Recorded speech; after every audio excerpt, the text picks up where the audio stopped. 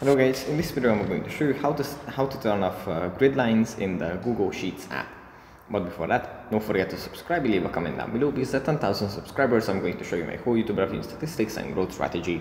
So without further ado, let's jump right into it. First you have to open up the Google Sheets app. Here it opens up in this view. From here we just have to select the document that we want to work on. And here we just tap on the tab that we want to edit. And then tap on the triangle next to the name of it, and here we find the grid lines. Now if we tap on this button, it's going to turn off grid lines, and then we can view the tab in this format. If we want to turn this back on, we just go back and tap on the button again. It's going to turn it back on. So yeah, that's pretty much it for this video. Hope it was helpful for you guys, and I'll see you in the next one. Bye.